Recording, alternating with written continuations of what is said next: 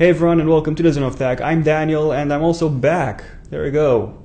Welcome back. I'm back to making videos. So I literally just finished with my finals, so yeah, here I am. And what can I say? June is going to be a really busy month, so stay tuned for a lot of videos.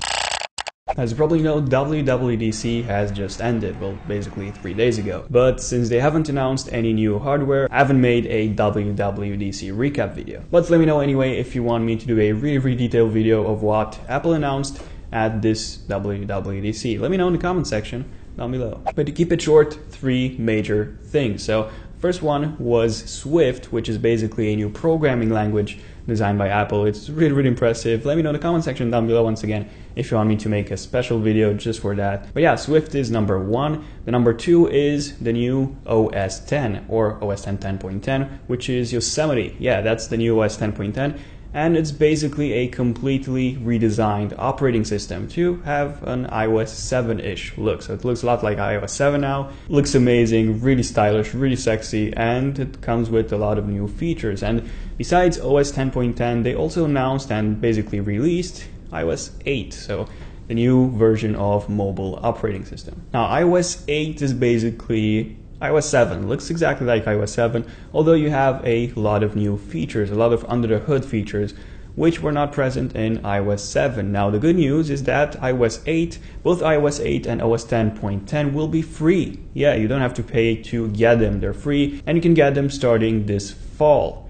This fall, which means September or October. So yes, you'll have to wait a couple of months to get them. Unless you are a registered developer. If you are a registered developer, you can get your hands on iOS 8 and OS 10.10 right now, like right now. But the bad news is that you have to pay $100 or 60 pounds to be a registered developer. So there you go, this is why I'm making this video, because in this video I'm going to show you how to get your hands on iOS 8 and basically OS 10.10, but this video will be focused on iOS 8, so how to get iOS 8 on your iOS device without being a registered developer. So basically get it now and for free without having to pay a thing. So let's have a look.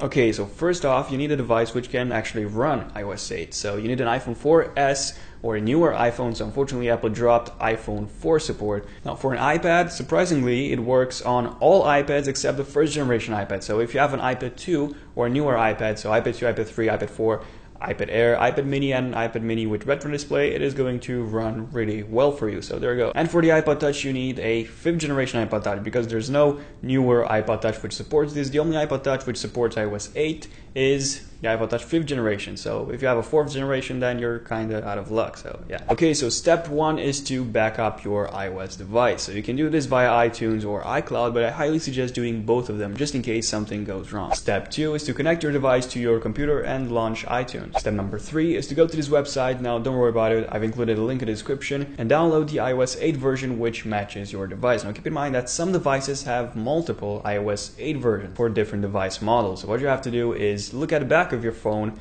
and take a look at the model number and then simply download the version which matches your model number. Step number 4 is pretty straightforward. So what you have to do is simply go to your zip file, what you've downloaded before basically, and unzip that file. So unzip that file and you will get the IPSW, the iOS 8 IPSW. And go back to iTunes, go to your device, and what you're going to do now is restore your device. So after your device has been successfully restored, go through the activation process and activate it. Keep in mind that if you have an iPhone, you would also need a valid SIM card to activate it. After that, go to iTunes again and hold the Alt or Option key on a Mac or Shift on Windows and click Update while holding that key. Now do not click Restore, don't click it because it will break your phone. So Update, not Restore. So go ahead and click Update while holding the Option key once again on a Mac or the Shift key on a Windows, and then select your iOS 8 IPSW and then simply wait for your device to update. Now after a few minutes you'll get a message from iTunes telling you that your device has been successfully updated to iOS 8. So as soon as you see this message, go ahead and disconnect your device from the computer because otherwise you will get it bricked. That's because iTunes will check to see if your device was registered as a developer device, and if it wasn't, you will get it bricked. So unplug it, disconnect it as soon as you see that message. Oh, and one more thing, don't forget not to reconnect your device running iOS 8 to iTunes because once again it will brick your device.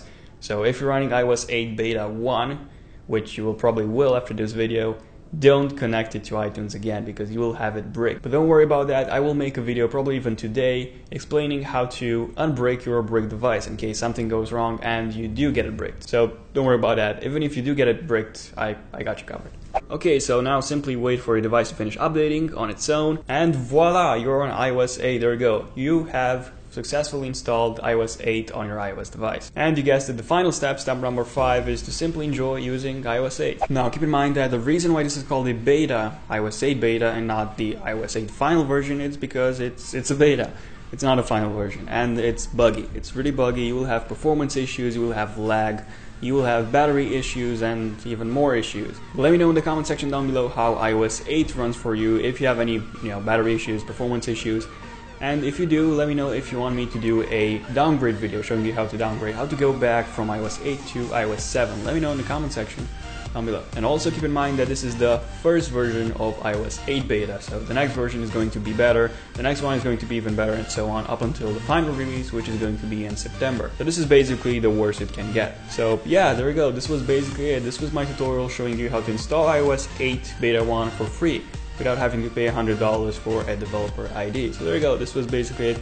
Thank you all for watching this video. Don't forget to subscribe to my channel, Zone of Tech, because I have a lot of iOS 8 videos coming up soon and a lot of tech videos, a lot of them.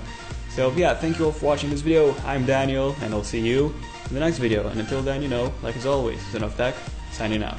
Cheers.